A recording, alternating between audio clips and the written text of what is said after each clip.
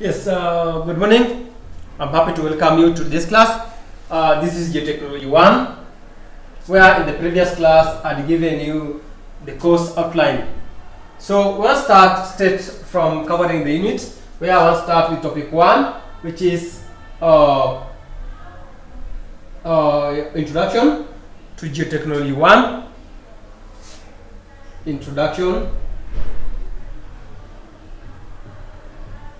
to Geotechnology 1. To Geotechnology 1. Geotechnology 1. And the first term that we have to define is about the soil, because geotechnology majorly is about soil.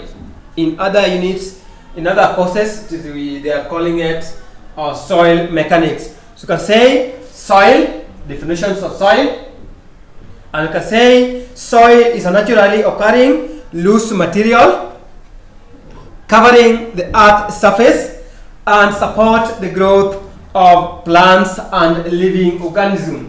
Naturally occurring materials on the earth's surface and support the life of plants and organisms. Then again, you can talk about the weathering, and we can say that weathering is the process, is the breakdown of rocks or situ. The breakdown, this is the breakdown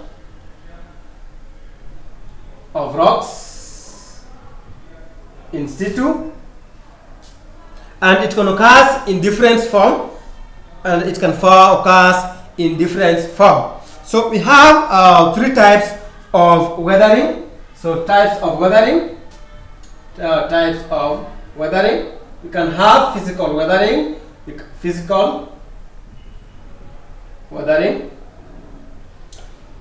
can have chemical weathering, again you can have what is called biological weathering. And if you say, what do you mean when say we have by saying physical weathering?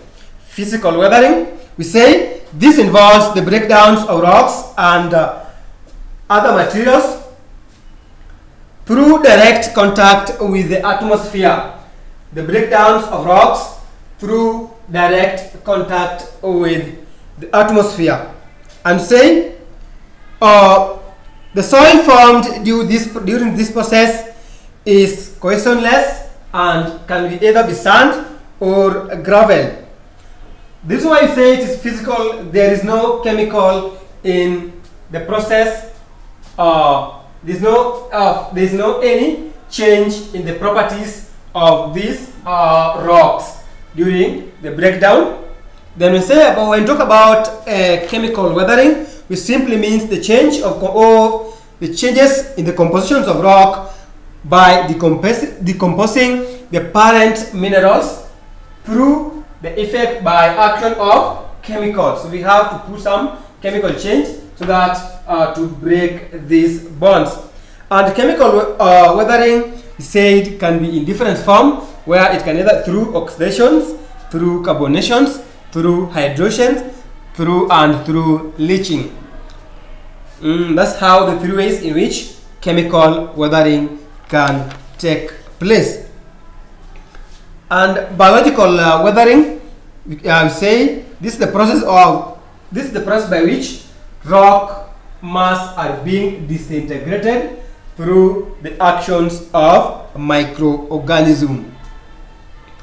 So that will mark the final of this introduction part. In the next class, we'll be talking about soil classifications, where we have to classify different types of soil depending on their size and nature. Thank you.